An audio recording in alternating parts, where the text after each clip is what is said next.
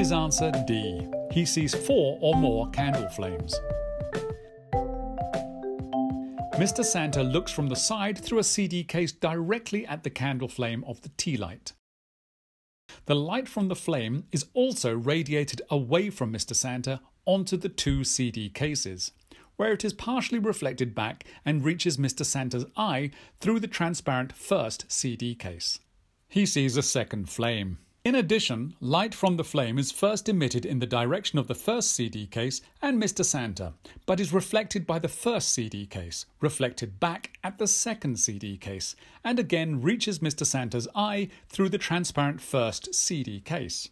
He sees a third flame. Thus, in principle, an infinite number of reflections can occur, which is why the construction is sometimes called the infinity mirror. Since only a part of the light is reflected at any given time, the image of the candle flame becomes weaker and weaker as the number of reflections increases.